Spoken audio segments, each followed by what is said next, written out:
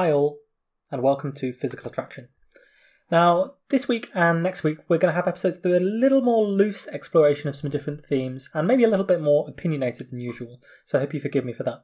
In general, the link that I'm going to be talking about here is going to be about the interactions, parallels, and connections between the ongoing coronavirus pandemic and the situation with climate change. The first thing I want to address here, unfortunately, is the parallels that show up in the politicisation of the two issues. I want to get this rant out of the way so that I can talk about some more interesting stuff later on, but I feel that it's illustrative of a few important things to talk about, and it'll probably make me feel better about climate COVID deniers and some of the similar tactics that they use. The first thing to say is that science is uncertain.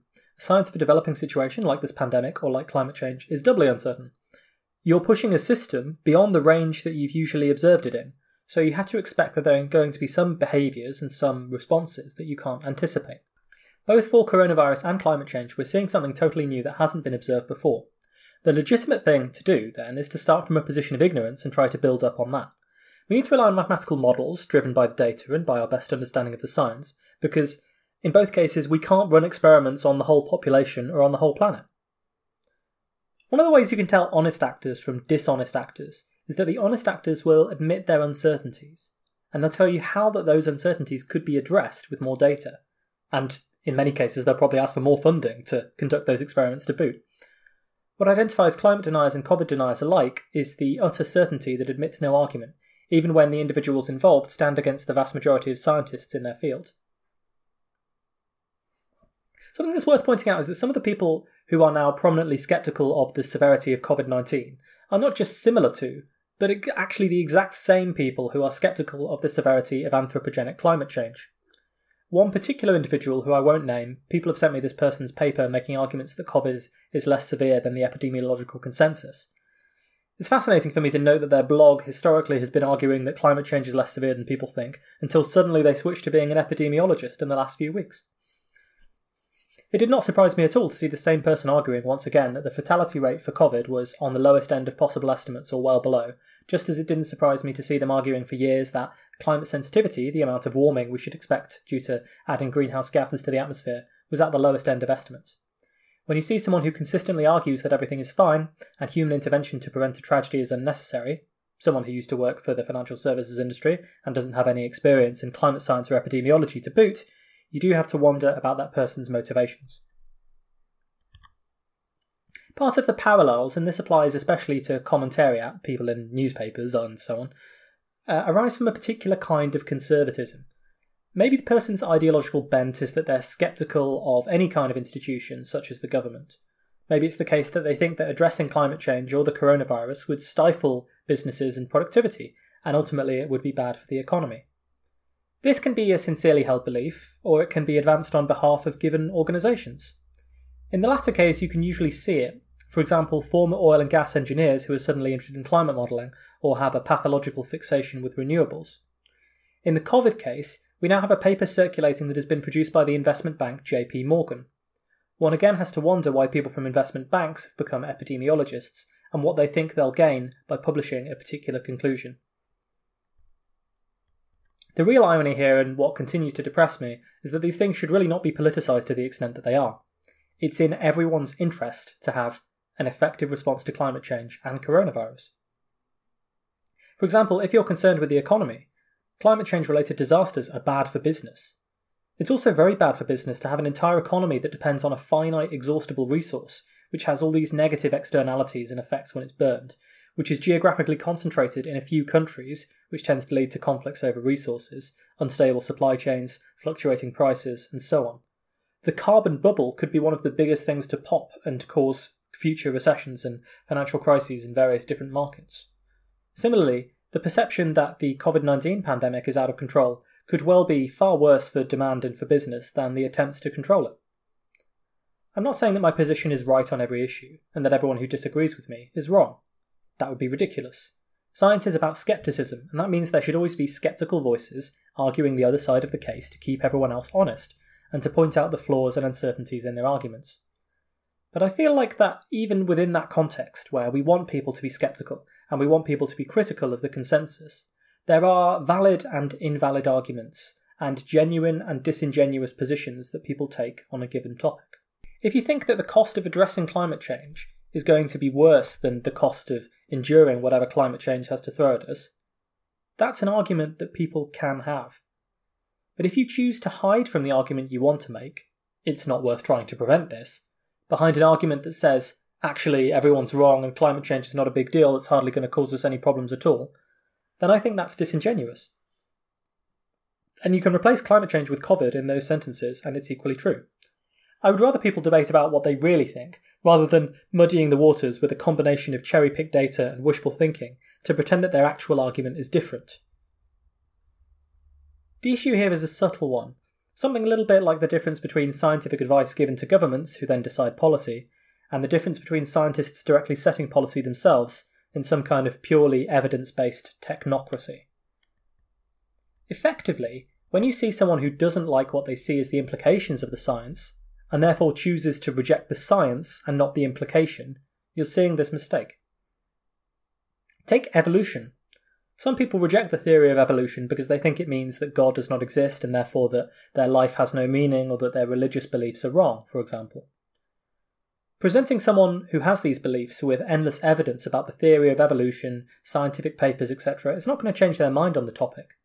Because it's not actually a question of evidence or beliefs on the scientific question, but the philosophical one that is associated with it. You're more likely to be successful by persuading the person that evolutionary theory is perfectly compatible with the existence of a god. Similarly, in climate science, we see people rejecting the science of climate change because they think it will inevitably result in the government imposing on their lives, forcing them to drive or fly less or eat less meat, pay more in taxes, or prevent them from working in the fossil fuel industry. This makes sense because people don't actually have strong, deeply held emotional beliefs about the validity of the greenhouse effect or the water vapour feedback effect, or the validity of temperature records that are being kept. But fear of the implication of the science is obviously a bad reason to reject the science, in the same way as loving smoking or unhealthy food is a bad reason to reject the science surrounding how these things will impact your health. Instead, from that perspective, you're better off saying, well, I think that the benefit I get from smoking is worse than the consequences to my health, and I want to have the freedom to be able to do that. But that's a different argument to saying that smoking isn't bad for you. We've talked about how skeptics will often use the scientific uncertainty against scientists. A quote that sticks with me so often about why scientific writing, in the context of journals especially, is frequently awful is this one. Scientists write for a tiny audience of experts in the field who are trying to destroy them. This, more than anything else, is what I wish non-scientists understood about science. If you present a new idea to a group of scientists in a paper, in a conference, in a talk, they will not congratulate you if it backs up their pre-existing beliefs. They will pick at it, they will attack it, they will go for every logical hole and every possible counter-argument, they will find every flaw and caveat in what you've done and make sure that you include all of that in the paper, or scrap the thing entirely. It is an often brutally self-correcting process. That's why you should trust scientists and the scientific consensus. Not because scientists are necessarily smarter or better than anyone else, not because they're the high priests of a religion, but because of the sheer levels of scrutiny that most things have to go through before they become widely accepted. For this reason, scientists often express a great deal of uncertainty. Anyone listening to my shows on COVID will know that I've used the word uncertainty more than virtually anything else, that I've tried not to be alarmist and I've tried to put both sides of any given argument, even when I thought it was unlikely to be valid. When I find a new piece of information that contradicts what I've said before, such as, for example, when I learn more about network effects and heterogeneity in epidemiology, which might lower the herd immunity threshold, I've introduced that new information into my discussion, because I'm most concerned with what everyone should be concerned with, which is getting to the truth scientifically that will allow us to mount the best possible response. I certainly don't think every aspect of what governments have done, or what scientists have advised, has been the optimum solution. I hope that people don't listen to me and feel like I'm desperately trying to defend a single position, and that they can hear I'm willing to talk about uncertainty, albeit with my own opinions clearly more prominent. What you see with the less genuine arguers, those with a political or other motivations, say, is that they will never admit to the same level of uncertainty. And to the untrained eye, that can seem like they're more certain about what they're talking about. A New York Times writer, Mark Mazzetti, observed this phenomenon.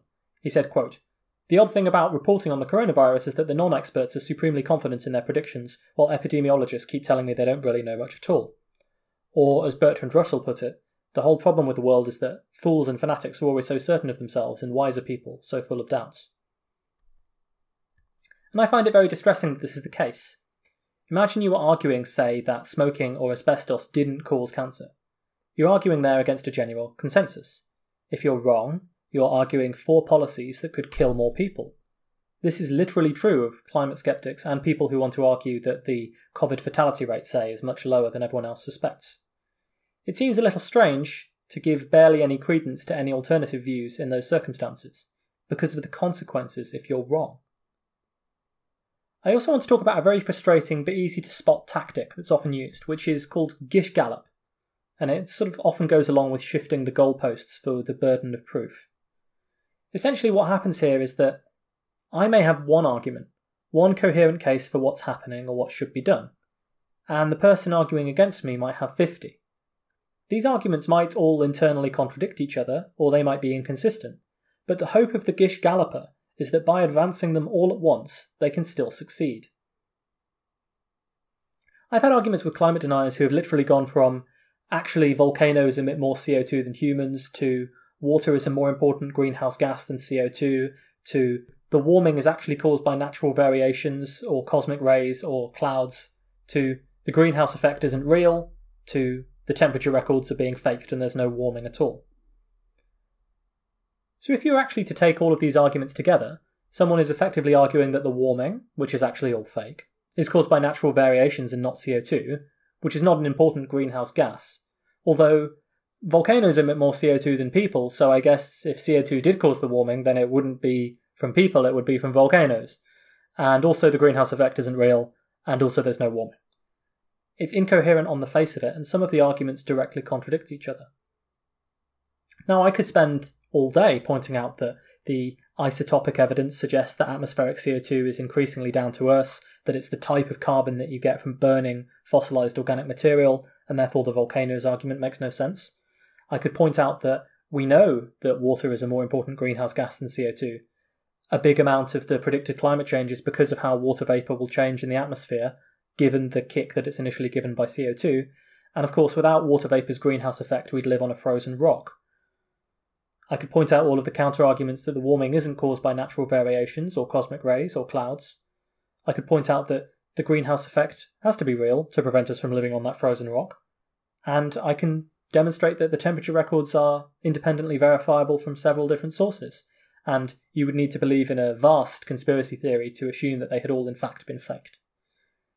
But the point is that each of these new gish gallop arguments that is pushed onto me is asking me, it's telling me that I have to provide the burden of proof to demonstrate that something is in fact not true. And that can be very difficult, particularly in the case where some of the things that people are asking you to argue are by their very nature unknowable. A classic example would be last Tuesdayism. Prove to me that the whole universe wasn't just created last Tuesday and we're all given false memories. Well, it's very difficult to disprove that, because whatever you might want to think about it, it's always possible for the person to elaborate that, well, actually it was created in such and such a way, and it expands to fill the space. So the gish gallop argument might seem to be quite weak, it's just throwing out loads and loads of stuff at the wall to see what sticks. But if this type of argument unfolds in front of people who aren't sceptical, and especially if they're already predisposed to one side of the argument, it can seem like the gish galloper won. Look, they had to spend their whole time defending themselves against the countless arguments that the other person had to make. Their theory seems to be full of holes, and I'm sure that at least one of those other counter-arguments is true. Even though multiplying your arguments doesn't actually make them any better, and in fact makes your position less coherent, particularly when the arguments all contradict each other, it can seem to the untrained or biased eye that whether the gish galloper is succeeding in what they're trying to do. It's fairly obvious when you look back at it that the consistent rational case is to advance one explanation for what we're observing, rather than 6 that all contradict each other. And unfortunately you can see something fairly similar happening with COVID. One example that I will name is Professor Gupta from Oxford, who had another piece out lately that circulated in my orbit.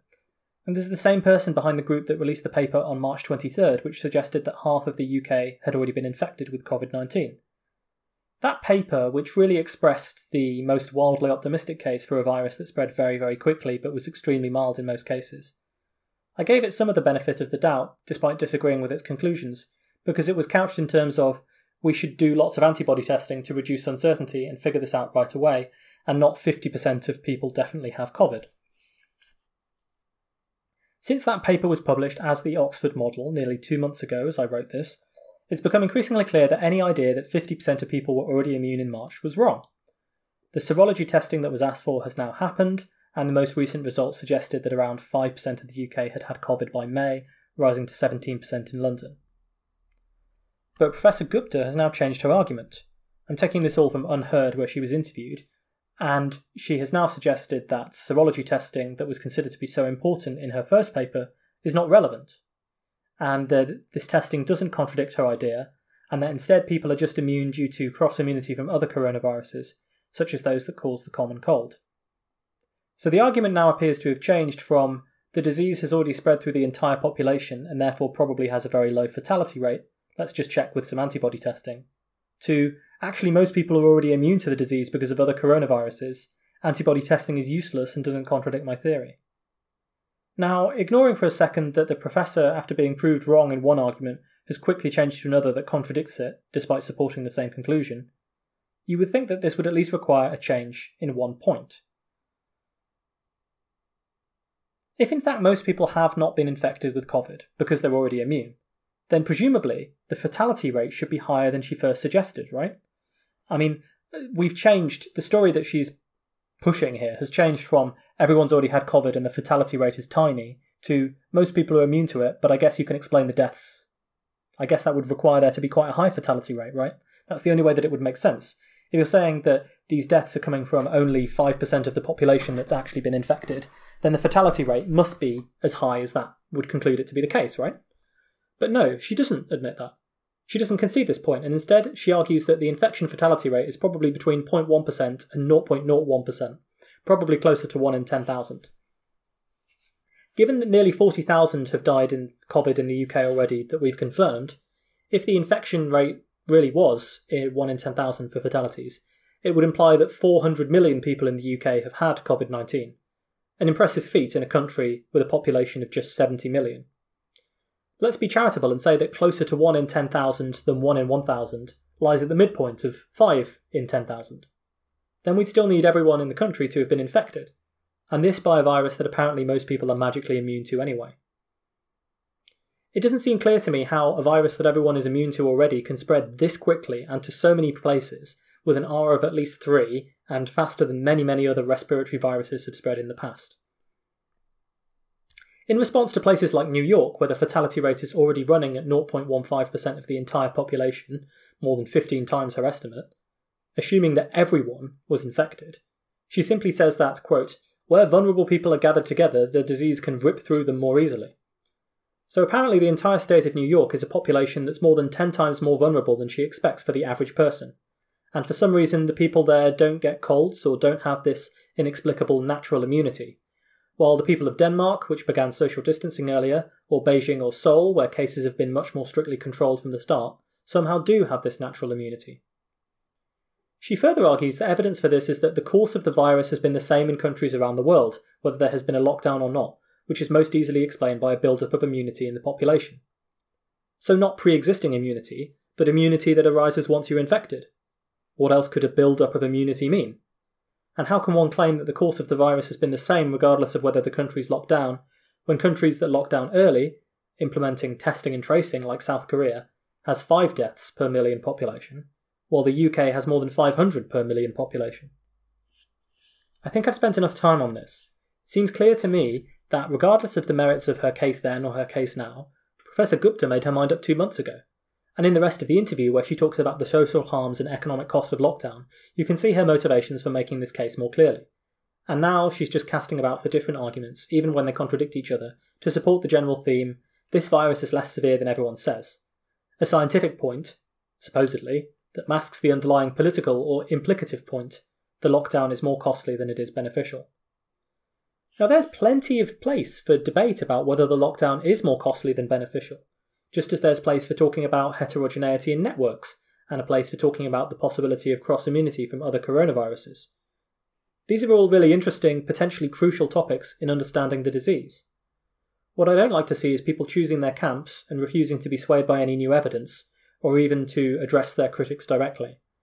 And I don't like this appeal to some magical, undetectable immunity that hasn't been confirmed in any scientific study, to explain why it just so happens that the lockdown was completely ineffective, despite the lockdown evidently being effective. And so you have the COVID gish gallop. The disease isn't going to be a problem. It's being contained. And anyway, it's not that bad. It's much less fatal than you think it is. Maybe everyone's immune to it anyway. And if it isn't, then there's a cure, probably. Some of these drugs will work. And if the cure doesn't work, then there's nothing we can do because lockdowns don't work either. On the extreme end, you have people saying that the deaths are fake, which smacks of the temperature records being fake and climate change, or that everyone would have died anyway, which is much like the argument that anthropogenic climate change actually comes from natural variability. So you can see that we're used to these parallels and the willingness of people to rapidly switch between arguments even when they contradict themselves. The difference is that a rapidly unfolding pandemic tends to prove people wrong faster than climate, which takes years and decades to get reliable data on. Yet, in both cases, it doesn't seem to change people's minds once they've decided what camp they're in. Funny how that works. In the wingnut fringe, we see the same things. Global warming is a conspiracy by Al Gore to sell books, or COVID is a conspiracy by Bill Gates to sell vaccines. It's ridiculous, of course, but this is where people's minds go. And meanwhile, the poor old epidemiologists are stuck saying, we're forced to tell people things even though we wish they weren't true because of public safety. Yeah. I'm going to end this episode with a little listener mailbag just to thank individual people who have supported the show by talking to us or subscribing on Patreon, and answer some of the questions that I've had. Please let me know if you find this embarrassing, but I think it's worth thanking people in person rather than just generically stating that I'm grateful to listeners, since we are a small enough band of people that I can actually single you all out personally. Just a little explainer about the Patreon, because it's very irregular that I can come up with bonus content. You only pay for the bonus episodes that you get, so it's not a monthly subscription. It is a pay-as-you-go per bonus episode. I would like to thank patrons Anne, Austin, Bruce, Dave, Froda, Hacken, Lindsay, Laura, Richard, Stephen and Navajo for signing up to do that. I also want to thank Becky, Dave, Steve and Jeremy from the Facebook page. In particular Dave for his dedicated commenting from when new episodes have showed up over the years. I hope that all of you are keeping well in the midst of this crisis. Finally, some recent emails. You can get in contact with us via the contact form on physicspodcast.com, and I try to answer every email that I get, usually pretty successfully, but I'll single out a few here. I'd like to thank Scott for his supportive words, and in particular about our interview with Gemma Milne, Smoke and Mirrors, about technological hype. If you enjoyed that interview, don't forget you can check out her work via the Science Disrupt podcast as well. Alexander asked me about dentistry in the time of COVID-19.